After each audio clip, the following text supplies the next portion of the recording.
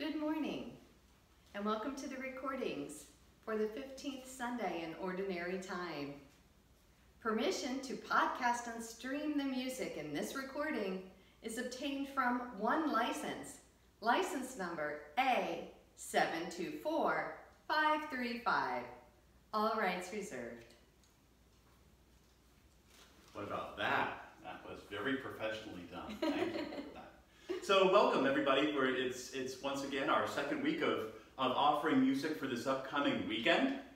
And this weekend coming up is the 15th Sunday of Ordinary Time. And it's so funny we know that ordinary time doesn't mean that it's ordinary. But it's certainly the days that we've been going through and walking through together are extraordinary times. So this coming weekend is the 11th and the 12th. And for our Sunday music, our lineup begins with Glory and Praise to Our God. And that in our Breaking Bread is number 547. And in Choral Praise is number 381. So turn to 547 or 381 and we'll sing it together. We'll do two verses.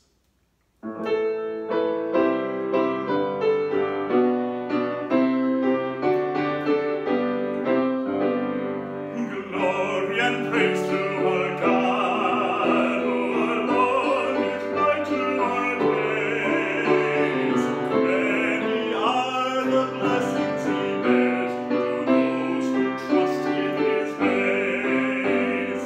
We, the daughters and sons of Him, who live the valleys and plains, praise the wonders our God has done in every heart that sings. Glory and praise to our God, who alone gives light to our days. Many are the blessings He bears to those who trust in His ways. In His wisdom He strengthens us like gold that's tested in fire. Though the power of sin prevails, our God is there to save. Glory and praise to our God, who alone gives light to our days. Many are the blessings He bears to those who trust in His ways. Good, that'll get us in with some gusto. Then our gospel acclamation. Have a real good gospel reading today. So our gospel reading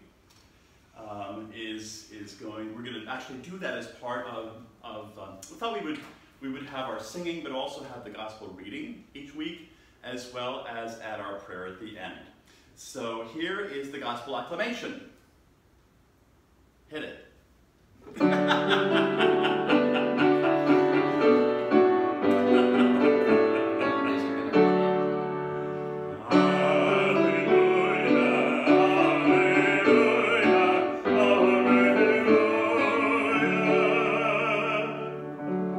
The seed is the word of God, Christ is the sower. All who come to Him will have life forever. Alleluia, alleluia, alleluia.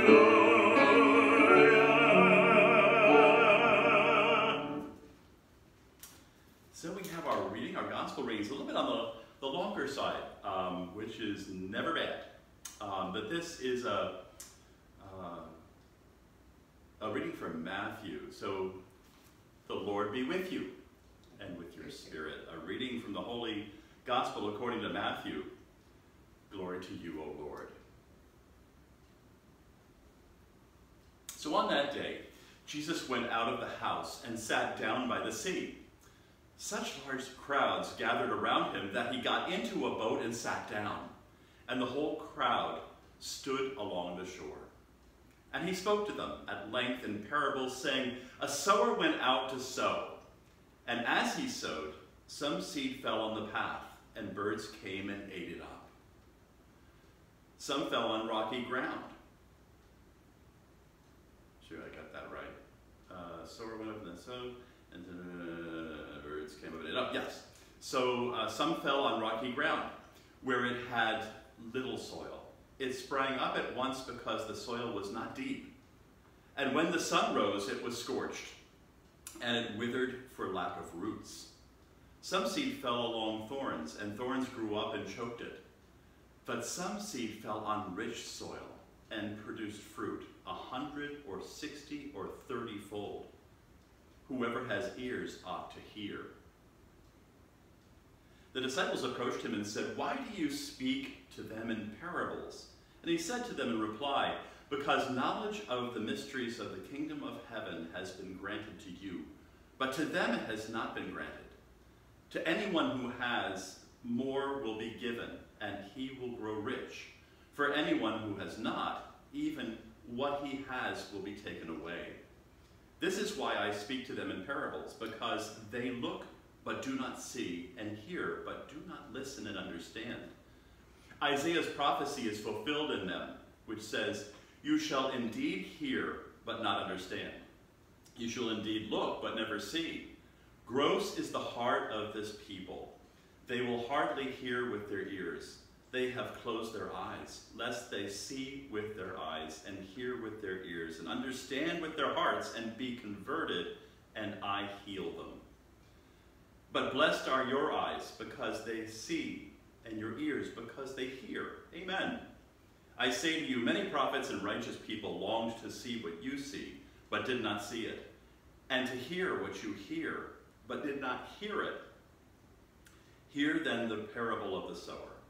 The seed sown on the path is the one who hears the word of the kingdom without understanding it. And the evil one comes and steals away what was sown in his heart. The seed sown on rocky ground is the one who hears the word and receives it at once with joy, but he has no root and lasts only for a time. When some tribulation or persecution comes because of the word, he immediately falls away. The seed sown among thorns is the one who hears the word, but then worldly anxiety and the lure of riches choke the word, and it bears no fruit. But the seed sown on rich soil is the one who hears the word and understands it, who indeed bears fruit and yields 100 or 60 or 30-fold. The gospel of the Lord. Praise to you, Lord Jesus Christ. So what a wonderful, wonderful, we've heard it so many times. At Catholic Leadership Institute, we use this quote quite often when we're doing parish planning, because the thought is where are we going to find the rich soil? How can we prepare our hearts to be rich soil and our minds to be rich soil? Are we getting into the Word? Are we praying on a regular basis? Are we sharing our faith with someone else? What are we doing to tend our garden in order for the Word of God and the work of God to be able to take root in us, and then for us to bear fruit and spread it to others? So terrific. So I would encourage you to go back and read that again, if you wish. But just think about the wonderful parable of the sower. Speaking of which, our preparation of the gifts, not surprisingly, is seeds scattered and sown. It's number 354 in our Breaking Bread. And the choral praise, it's 530. So 354, let's turn to that now. And here we go.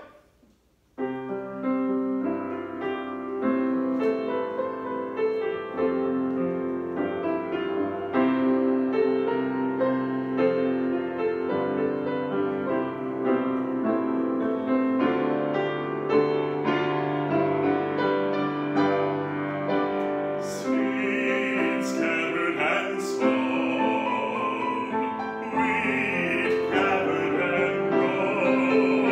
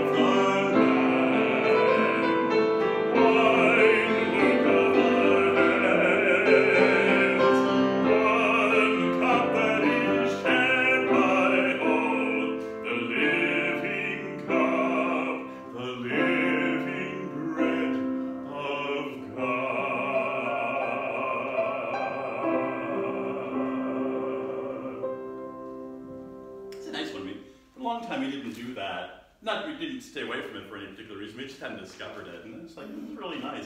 We used to do it with the kids, right? Oh, absolutely. Yeah. So the communion hymn is Pescador de Hombres, or Lord, You Have Come, number 502 in our Breaking Bread, 502, or the choral praise is 491, so 502. Here we go.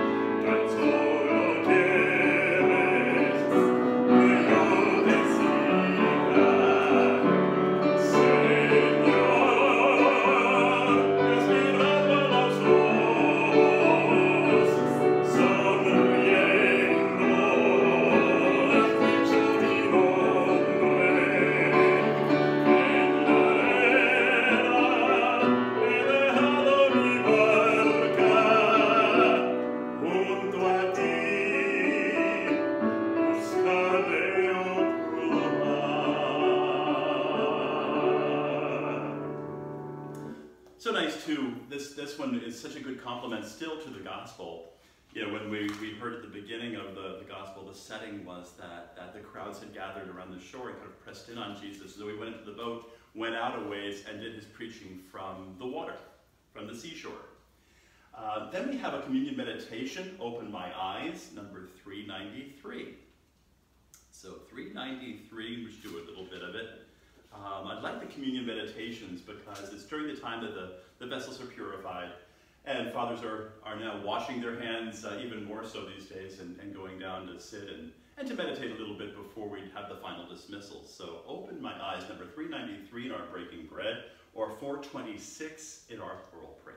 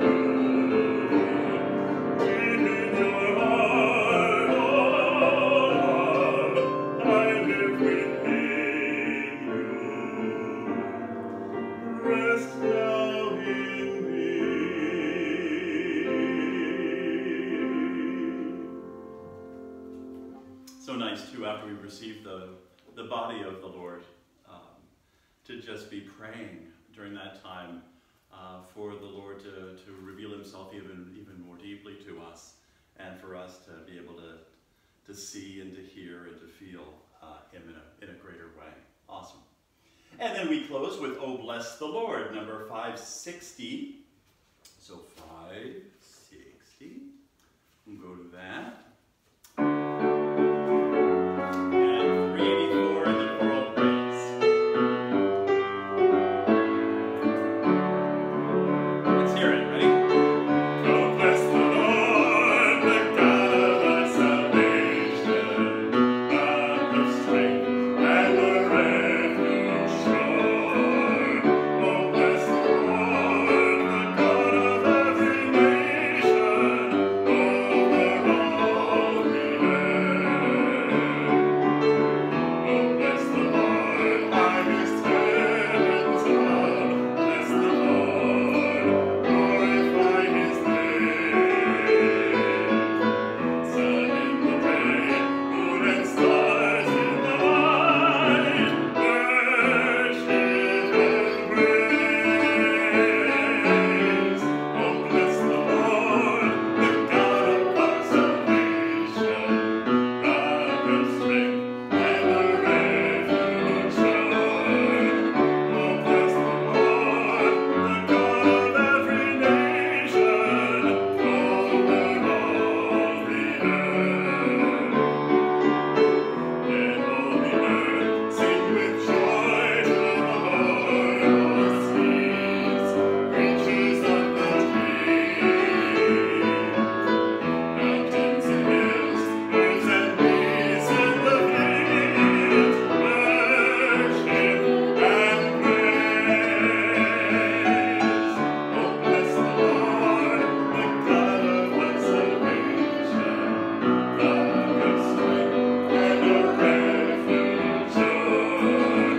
Oh, bless the Lord, the God of every nation, over all the earth. Hey! Oh, go and spread the gospel by how you live, right? So we want to close our time together in prayer, and I'm going to ask Chris to lead us in prayer. In the name of the Father, Son, Holy Spirit, amen. Amen.